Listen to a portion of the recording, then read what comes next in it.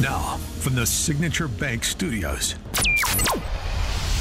this is Chicago's Morning Answer with Dan Proft and Amy Jacobson on AM 560. The Answer.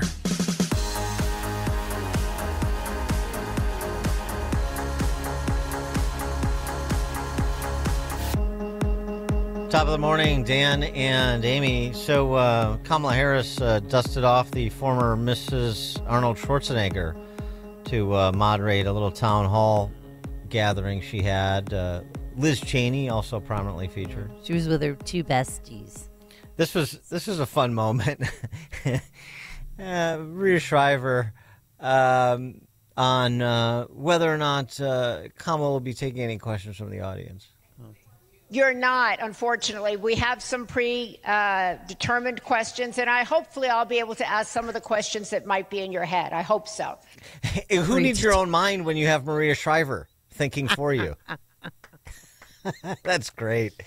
Yeah, we've got some scripted questions, and then, I'll fill in the blanks if Kamala struggles even with the pre-scripted questions. So that's where that operation is at. Harry Enton, the data reporter for CNN. Let's go ahead and keep using CNN's numbers. Listen to CNN break down the race for us.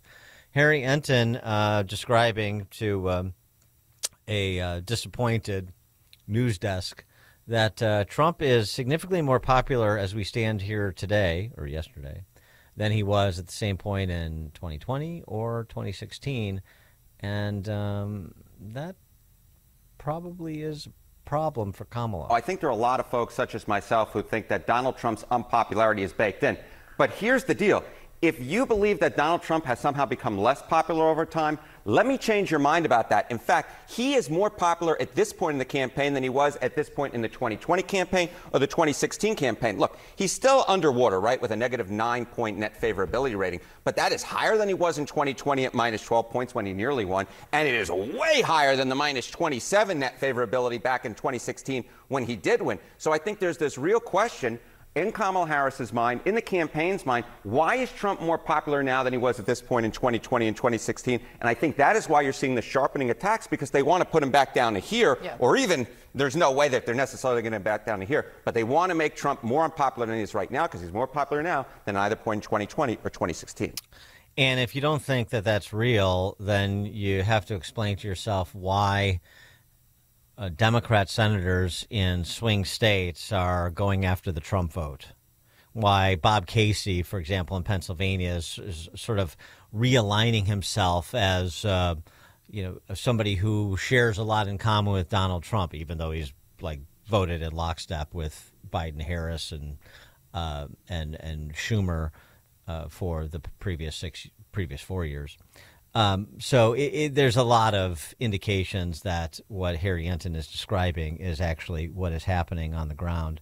For more on this, speaking of being on the ground, Mike Collins is a congressman from Georgia's 10th congressional district, but he is in Northwest Indiana to support our friend Randy Niemeyer running for Congress to try to upset Frank Mervan in that race, as we were discussing with Randy the other week.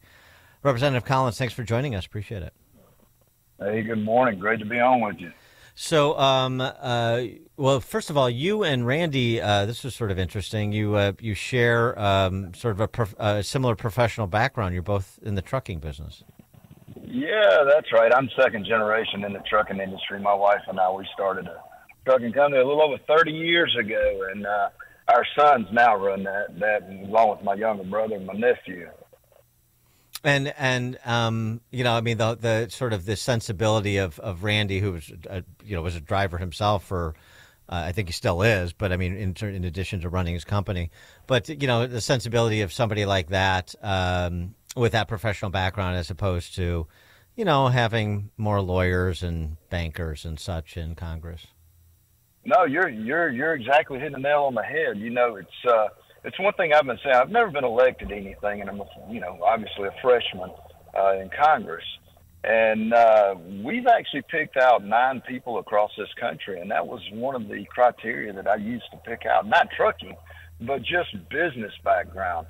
I think the fact that Randy and I are both in the most regulated and taxed industry that there is in this country, though, gives us a unique perspective on what just what the federal government has been doing to businesses out there across this country, and crushing the small entrepreneurship. So, out of 435 people in Congress, I am the only one that operates a trucking company on a daily basis and has a commercial driver's license in my back pocket. Well, that's it. Well, CGL, let's go on a convoy. That's interesting. Yeah. Well, I love that movie, by the way. Speaking of convoys, we were just talking about it before you joined us. We have another convoy heading from the southern border of Mexico to our southern border, reportedly some 2,000 strong. So, as we go into Election Day, it seems to me that if we didn't need more emphasis on the issue of border security, then the continued problems of porous borders, open borders, is going to be revisited in at a time when Kamala could not be worse for her. And to think about that open border, and whether it's gangs, fentanyl, sex trafficking, doesn't matter. You just look at my district, the 10th district of Georgia. That's where Laken Riley was murdered. Yep. Brutally murdered. Got her head bashed in by a thug murderess that came across that border. And then you have Kamala Harris, who sits there and can't take any of the onus on being responsible for what's going on down there. That alone ought to get people stirred up enough to make sure that we just flood these polls with Republicans and vote this type of mess out. We have got to get rid of people like her that are just letting these people invade this country. Invade this country because they want them in here and they want them on the government dole. They are taking yours and my taxpayer dollars and they are putting these people up. They're busing them around the country, flying them around the country, and giving them new clothes and places to stay just so that they can create a new class of voter to make sure that they stay in power from now on. Well, how has the death... There's no other reason to go vote. Use that to go vote. Yep, the future of our country is at stake. How has the murder of Laken Riley affected the members in your congressional district? Well, it's still very much raw. You take a young lady that was just out for a jog, and and we hear all this about weapons and Second Amendment and guns. This guy brutally murdered her with a rock. And you don't think that doesn't weigh on people's minds? That's the type of heinous people that we have let. And this guy got pulled over the week before for shoplifting. He got ran out of New York City for committing crimes. But yet we didn't have the ability to contact ICE to get rid of him. I happen to have a bill out there. It's the Laken Riley Act. It passed through the House with 37 Democrats supporting that thing. We got that thing through the House in record time, and now it's sitting over in the Senate, and they won't take it up. And you talking about some of these folks that are over there hanging their hat on Trump's back now? Yeah. Why don't they take up Laken Riley? Why haven't they even mentioned anything about that? It's because they're not really interested. Well, what's their point of contention about the bill? Why isn't it passing through the Senate? Well, because you got Chuck Schumer over there running the Senate. He wouldn't want to take that up. That would be admitting that we've got criminal activity that's infiltrated the country. That simple bill, all it states is that if you're a local law enforcement, you pull somebody over and they're an illegal alien in this country, and you pull them over for a lesser crime than murder, then you can contact ICE. It just adds theft to the list of things that you can contact. You can contact ICE, and they can be picked up and deported. It's not that hard of a bill, and it's a common sense bill, but they're not going to do that because they want to make sure that they keep as many of these illegals coming through as they can. If Randy is able to win and upset Mervan, and Republicans maintain control of the House and Republicans get control of the Senate, and Trump is in the White House, do you think you have, depending on what the majority looks like, but let's say it's a little bit more substantial than it is right now, do you think you have the fortitude in the caucus to work with the president and whoever the Senate leadership is to do something on the order of the mass deportation program that he's been talking about, starting with people in this country who are convicted violent criminals? You know, the makeup of the House right now is around 60-65% America First representatives. That means people that were elected from 2016 up until the last election in 22. Those people ran on America First Trump policy agenda. All we need to do is just get a few more good folks in the House of Representatives.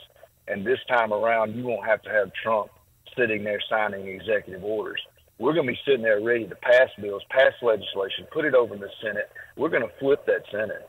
So Republicans are going to take the Senate back. And then, by God, we'll get things passed into law. I tell people every day, the 119th Congress has got the ability to make history. We will have the ability to change the trajectory of this country because it is going in the wrong direction. It is going to hell in the handbasket as fast as it can get there. We got a chance to stop this thing. And I'm not talking about stop it for 6 months or 2 years, but I'm talking about for generations to get this place back on track to what it used to be. And we're going to get people like Randy in there. He's got a great chance to win. He can win his race. We just got to make sure that Republicans go. We win this thing so that blame big that it can't be rigged. And what's your feeling about Georgia? I mean, some of the early returns, I mean, I don't read too much into this, but voter registration the last week in Pennsylvania favored Republicans. Early voting in North Carolina favors Republicans as of this weekend. It seems in the reporting in Virginia and Georgia as well has been strong early turnout from voters in rural counties. So what's your handle on Georgia? How optimistic are you about Georgia? Oh, Georgia's been breaking records, on turnout. And the turnout's been strong. What we need to do is make sure that we continue that turnout.